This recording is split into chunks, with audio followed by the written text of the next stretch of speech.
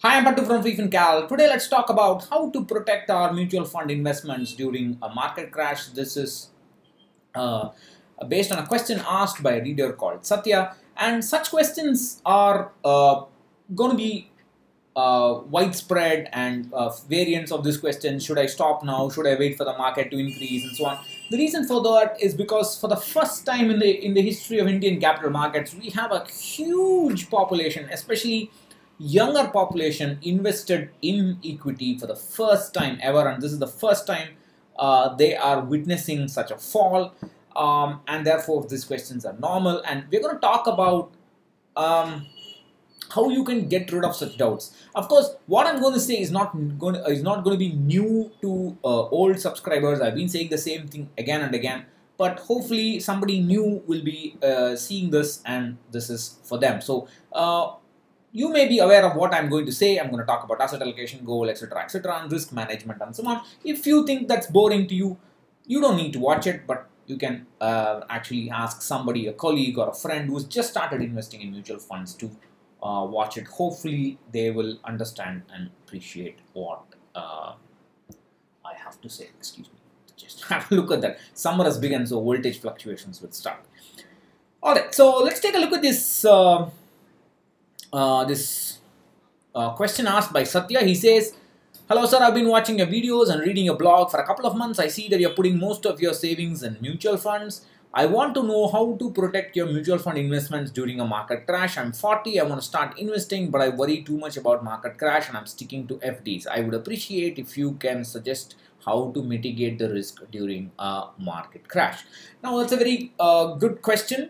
And one thing I hate, I mean, people have called me a lot of things, good things and bad things. One thing I hate is people call me conservative. If I was conservative, I would not have 60% of my net worth in equity, and that's just silly. That criticism is unfounded. Other things are okay, I don't mind. So let's talk about this. The first thing is, there is no need to worry about a market crash, or I would say, or let me put it this way, a market crash is not your biggest fear. Your biggest fear should be a sideways market where the market goes up and down, range bound, and it either neither moves down nor it moves up. And that kind of a market can last for months, weeks, years, and it will just destroy returns. It will completely destroy your returns, because time is actually literally money, and the longer it takes for a market to recover or a stock to recover, the lower will be your return. And therefore, the sideways market is your biggest enemy. Losing money, that is seeing your portfolio in red or a sudden drop in the market, is not your biggest enemy. And that's something that you have to get into your head and understand about the time value of money. The second thing is, the mutual fund industry will simply keep saying, don't stop your SIPs, don't stop your SIPs, keep on investing, top up your SIPs, then only long-term benefits will be there, and so on. This is just propaganda. See, whether you get returns or not, they will make money on their expense ratios, right? So this is a big problem, and you have to understand that the fate of your SIP is just sheer timing luck. I have a video about this, how the fate of your SIP is just determined by timing luck. That is, when you start your investments will decide how much returns you get from your SIP. And if you look at long-term SIP returns, they will fluctuate a lot. If you take 10-year SIP returns on a rolling basis or 5 years on a rolling basis, there will be huge fluctuations in returns. I have already shown this. Please take a look at that video. You can find it in the I mean, if you go to the channel main page, there is a magnifying glass. Use that and you should be able to search for it. I shall leave the article link in the description box along with this article link. So you must understand that it's just how much return you will get in the future from an SIP is just sheer dumb luck. Of course, it's also known as sequence of returns risk. You don't want to leave the fate of your goals and your dreams to just luck. You need to manage it actively, and that's where goal-based investing comes in. So let me show you some examples. I'll show you different examples of what I want to convey. You can see the timing luck video for rolling returns. I don't want to repeat that here.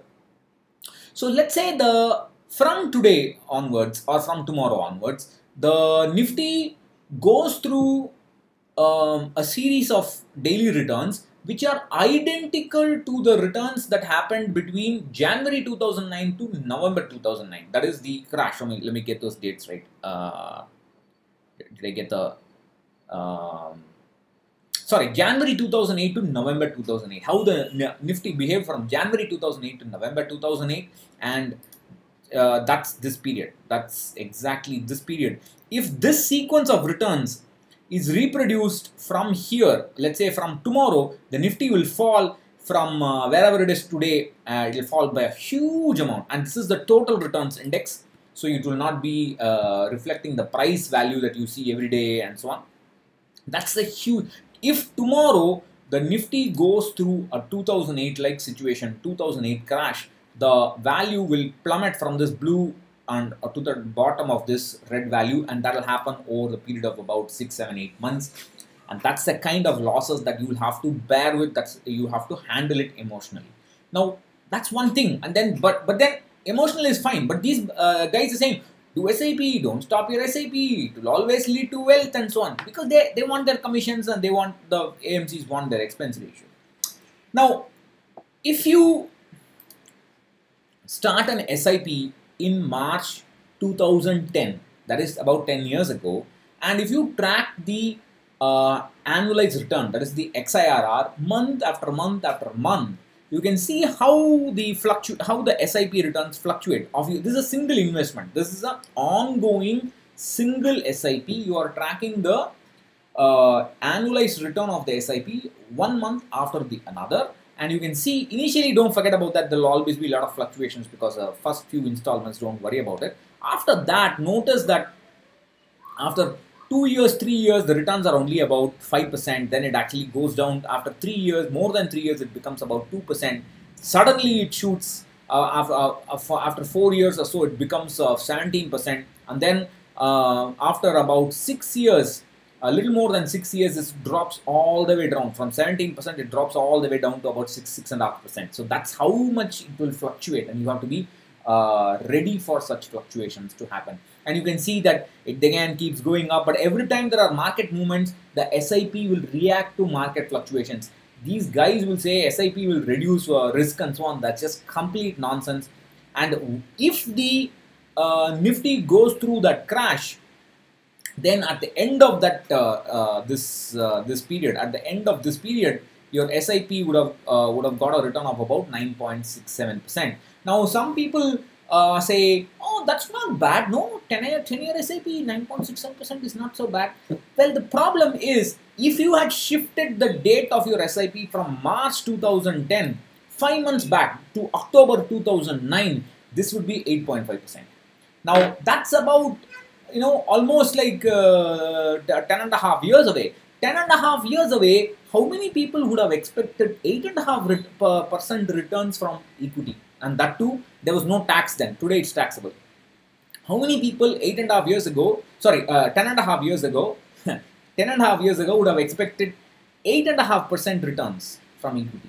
It's just not practical. People expect 10%, 12%, 14% from equity, and they will invest less. If you expect 12%, you will invest less. If you expect 8.5%, you have to invest considerably more. Most people don't have that money, and please recognize, you will know this 8.5%, 9% only after the end of the investment period. All those 10 years is gone. You can't get that back.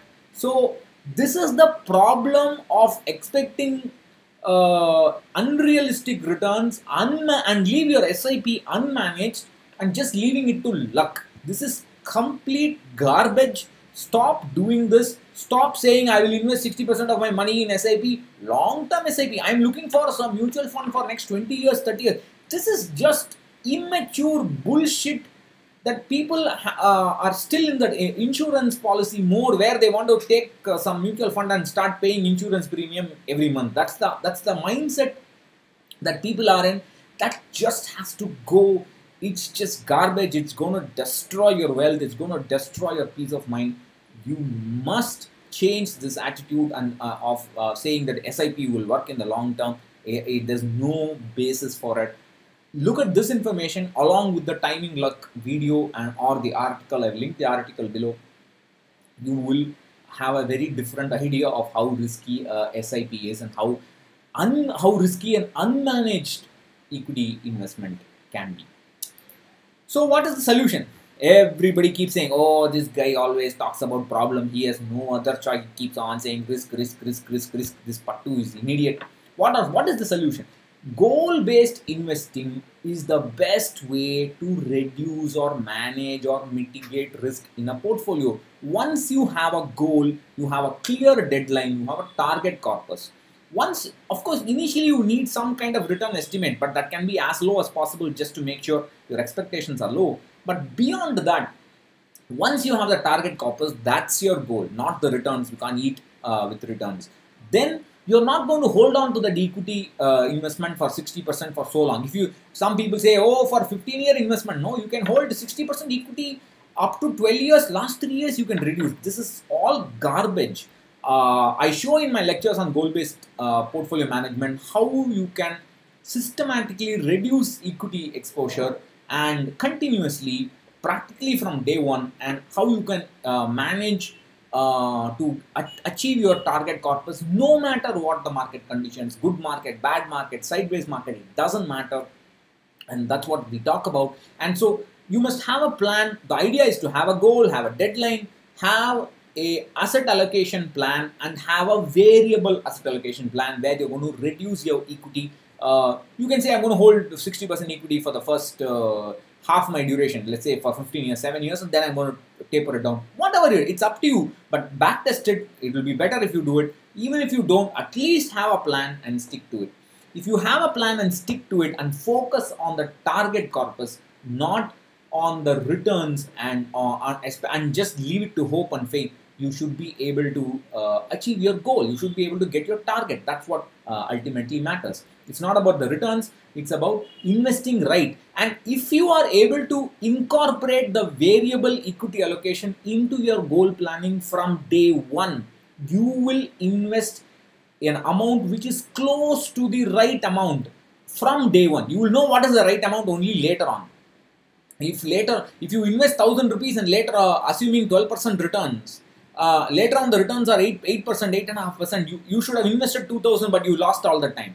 This will not happen if you have the correct asset allocation strategy from day one. You are investing the right amount, provided you also have reasonable return expectations. So that is the reason why you need to have a clear goal, clear variable asset allocation plan in mind. Then you don't have to worry about market risk. You don't have to worry about market crashes. You can efficiently mitigate these risks and sleep peacefully. Check out those lectures on goal-based portfolio management. Check out my robo advisory. Those are all tools that will help you handle this better. Bye-bye.